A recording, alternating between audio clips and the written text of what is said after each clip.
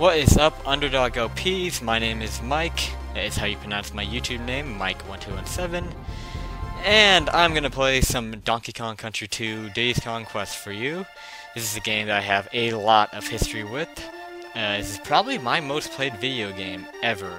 I got it back in 1995, Christmas of 95, which is the year it came out. And this is my virtual console file here.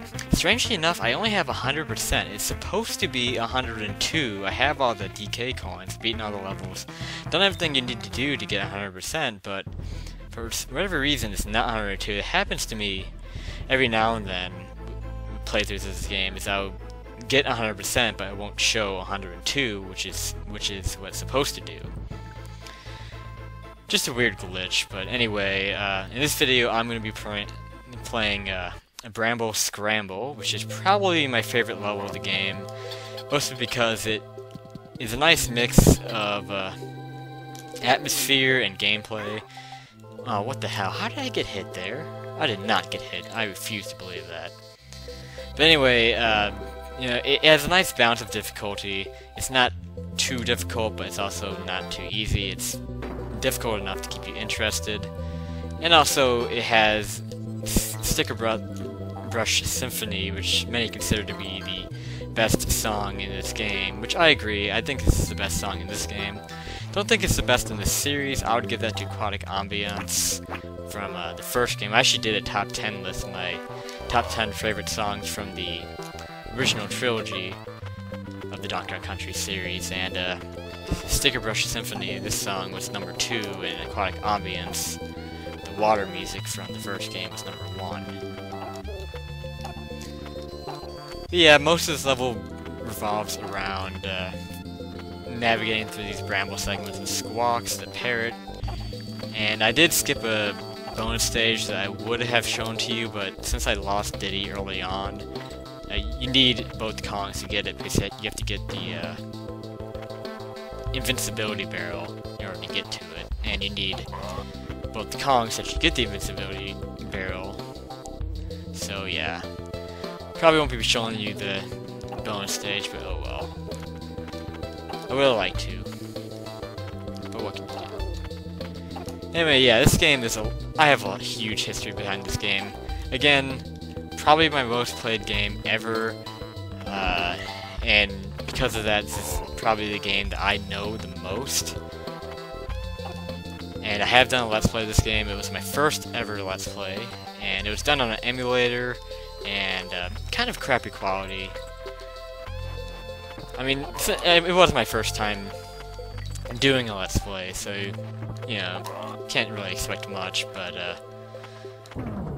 it's definitely a game that I'm considering redoing, because I'm always willing to play this game and do a playthrough of it. And I believe this game deserved better justice than what I gave it on my first Let's Play. Again, it wasn't bad for a first Let's Play, but I think I can do better with this game.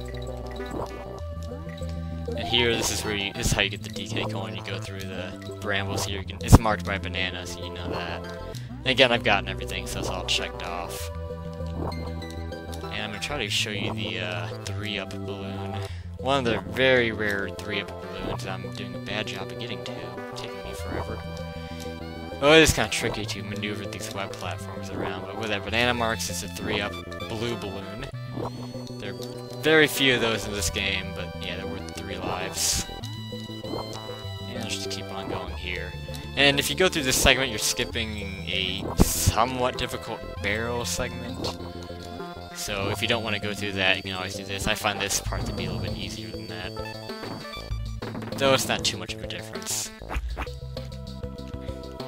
But anyway, yeah, this game was a Christmas gift for me in 1995, and what kind of goes with the whole huge history this game has with me. This is definitely the first game where I experienced sequel anticipation. We all, as gamers, we all know what that's like to have big anticipation for a sequel to a game that you really liked, which of course I really liked Donkey Kong Country, the first game.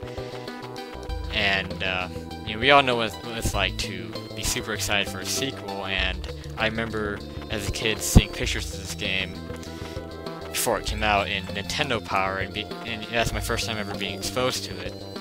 And really, Nintendo Power was the best way to get exposed to games back then.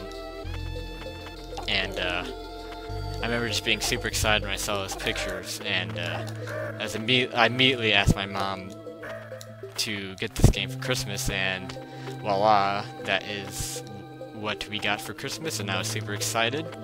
And really, getting this game for Christmas was the first time I experienced that kind of Christmas joy, I guess you can say, of getting a Christmas gift that you really, really want.